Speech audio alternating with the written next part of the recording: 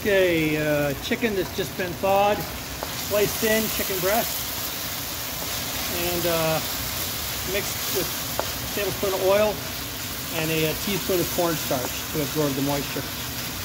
Brown it up for about a minute, or cook it, just so it's cooked through, otherwise it gets tough. Okay, I fry it up in 2 batches. You can see it's been in there about a minute. It's just losing its pink. I let it sit for a bit, get a little bit of brown, and then I flip it around just to cook it through. It'll finish cooking with the sauce. Tenderness comes from speed. All right, second batch. And that's so that I don't overload the wok and get liquid in there.